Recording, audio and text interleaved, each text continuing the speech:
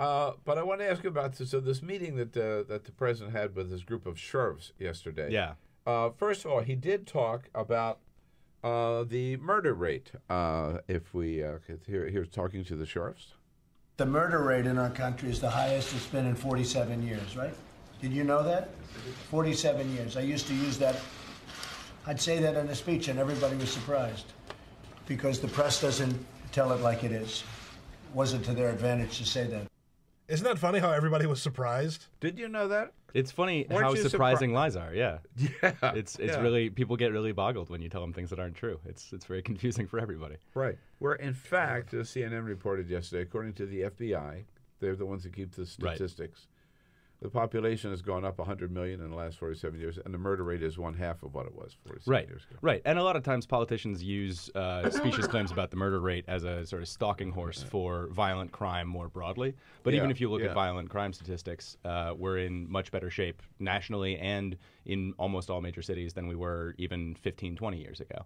It's been there was a period in the 80s and 90s where violent crime really had spiked up to a historically high, alarmingly high level, and that helped drive a lot of bad policy in the 90s in this town. But yeah, we've walked back from that. We've arrived at a place where public safety interests are being much better served, and the statistics bear that out. But if you're willing to lie about the statistics, you can shape the world any way you want to, I guess. Yeah, in fact, on violent crime, I was just looking here, the FBI reports back in 1991, as you say, there's a lot of bad policy like the 3 strikes and you're out bill and some of these excessive prison terms, all a result of that.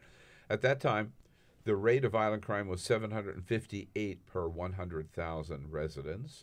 Today, it is 373 we've got it per 100,000.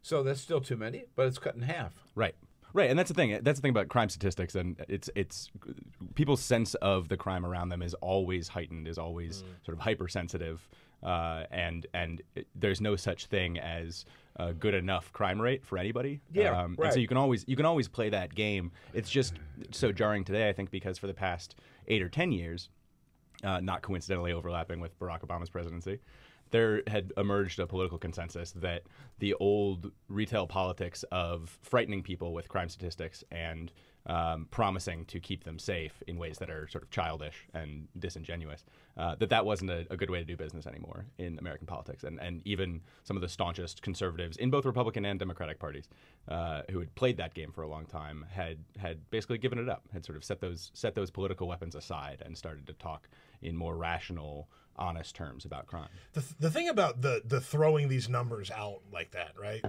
is he just does it and nobody rebuts him because he's just there just sort of tossing it out. And I give Jake Tapper credit. Yesterday we had Kellyanne Conway on. He really pushed back at her about it. But again, it's like throwing a snowball into hell. I mean, it's already out there. Right? Like, it's out there. And so his base has already picked it up. And they don't care if Jake, I mean, as far as they're concerned, Jake Tapper is lying, not their president. Right.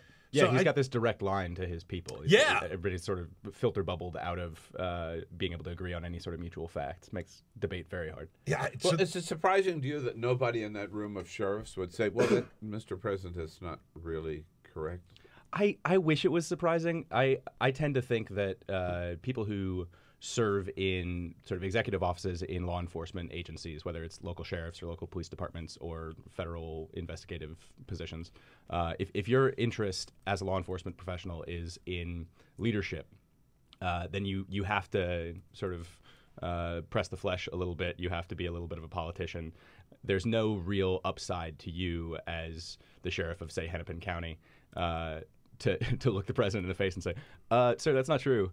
Especially when there are cameras in the room. There's no benefit to you and to your officers and to your community from defying the president or embarrassing the president, even when the president is so ruthlessly vigorous about embarrassing himself. Well, let me ask you this then: is there anyone around Donald Trump, a Reince Priebus or a Kellyanne Conway or somebody who's going to pull him aside and say, you know, Mr. President, that number may sound like really impressive, but it's not true, and you shouldn't use it anymore? No, there absolutely isn't. And I think part of the reason why is there are a lot of people in the mainline Republican Party, and especially in Trump's own political movement, a lot of voters who are deeply convinced that there has been for decades a campaign by major media to cover up black violence against white people.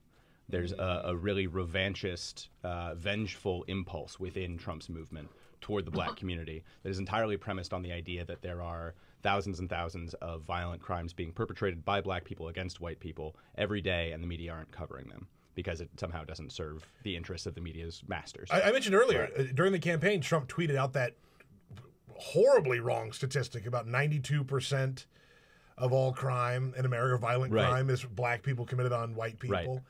And it's like it's purely meant to just scare the hell out of white people. Right, and that taps into Trump was more successful at tapping into that sort of panicked sense of victimhood that's at large in white America than his predecessors in the Republican Party. But that's not for lack of trying from people like Reince Priebus. Right? Priebus oversaw a party that was playing that same tune just a little quieter.